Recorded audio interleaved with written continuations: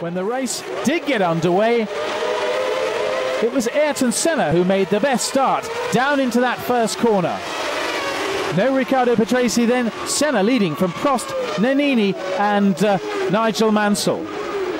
But then there was drama. Maurício Gugelmin locked up, launched himself off Thierry Boutsen's rear tyre and slid upside down off the track. There was chaos, drama and a number of other phenomenal avoidances, including Jonathan Palmer and René Arnoux, both of them out of the race apparently, and Emanuele Pirro also stationary. Nigel Mansell with a damaged rear wing and stationary on the circuit.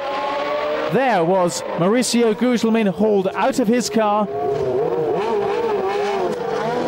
but fortunately apparently unhurt. A remarkable accident.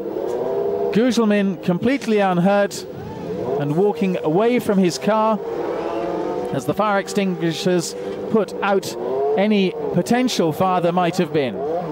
Gugelmin unhurt. The race stopped by the permanent starter. Let's have a look and see what it was like from Thierry Boutsen's point of view.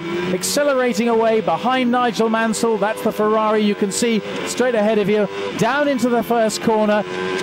Alongside him is Alessandro Nannini. The two are close together. They're under braking now for the first corner, and suddenly there is Gugelmin flying over the top, knocking Thierry Boutsen off to one side. Look at Olivier Gouillard, who goes over a piece of debris and then over the curb. Mansell is stopping. Boutsen is in trouble, slowing on the side of the track, and cars coming past him on either side.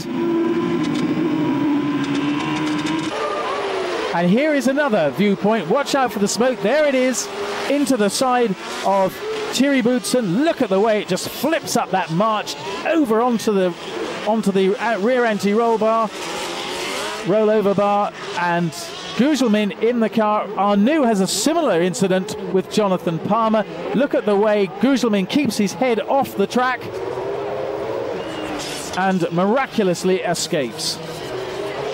A quite remarkable accident, but one that shows the strength of modern Formula One cars, because there is Maurício Gugelmin completely unhurt, quite calm, and saying to himself, well, I better go back to the pits and see if they've got a spare car for me up there.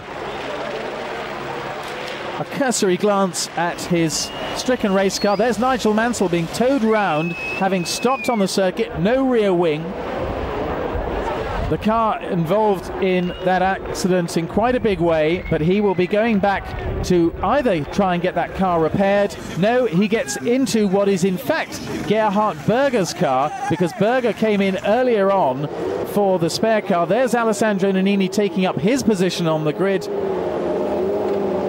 And so the grid reforming, a gap for Nigel Mansell, a gap also where Maurício Gugelmin should be, a gap also where Martin Donnelly should be, because all those three in the pit lane. But we have Alain Prost again on pole position, Ayrton Senna beside him, and then Alessandro Nannini.